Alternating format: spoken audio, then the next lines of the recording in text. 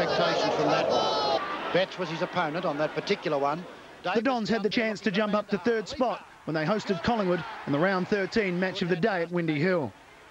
Just under 30,000 fans packed in to see if the home side could end a slump that had seen them lose 10 of their last 11 clashes with the Pies. To Betts. Betts downfield. Ken Fletcher. What a great game he's playing in the half-back game. Danaher's long kick this time. Van der Haar the touch. Oh, pardon me, but what a catch. He was out of position. He was pushed, shoved away from the ball.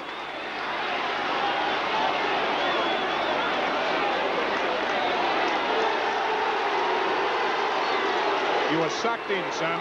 You were sucked in. It's the oldest trick in the book. You've only played a season and a half and you fell for it. Frustrated. Collingwood seized the ascendancy with 6 goals to 1 in the second term before Essendon fought back to get within 22 points at the last change. A pressure-packed final quarter saw the inaccurate Bombers waste their chances, booting 5 goals 10 and allowing the Magpies to sneak away with a 7-point win.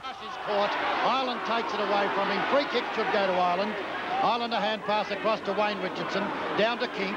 Kink over his head, and you've got to come out, Max Pro. Manasseh beats him for it, kicks for goal and puts it through.